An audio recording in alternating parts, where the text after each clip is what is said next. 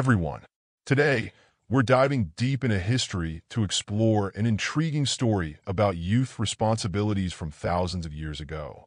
In this video, we'll be discussing an ancient text from the Sumerian period, offering insights into how young people were guided on their duties and roles.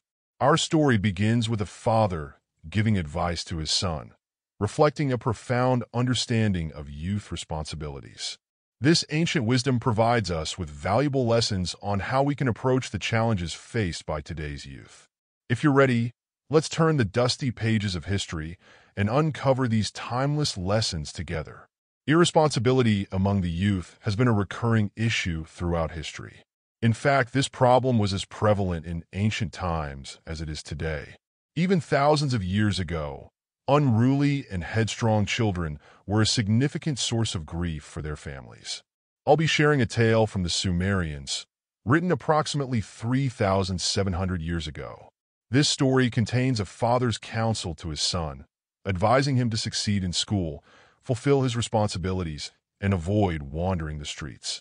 The father wants to ensure that his son understands his advice and has him repeat it word for word. As the story unfolds, the father continues to guide his son on how to become a responsible individual. He advises against wasting time on the streets, stresses the importance of paying attention in school, and encourages learning from the past. Through his words, we can clearly see the father's disappointment and sorrow over his son's irresponsibility.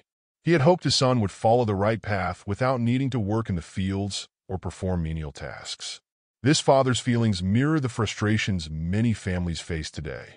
His desire for his son to be a scribe, like himself, rather than a laborer, underscores the difficulty and the high regard he has for the profession. He notes that writing is a challenging craft ordained by the gods and emphasizes the value of intellectual pursuits. The father critiques his son and tries to steer him towards reason and responsibility. The story concludes with the father expressing his best wishes for his son, hoping that he will be esteemed in the eyes of the moon god Nana and his consort Ningal. Here's an excerpt from the text. The father asks his son, "Where did you go?" The son replies, "Nowhere." The father then questions why he's being idle if he hasn't gone anywhere, urging him to go to school, complete his homework, and follow through with his tasks.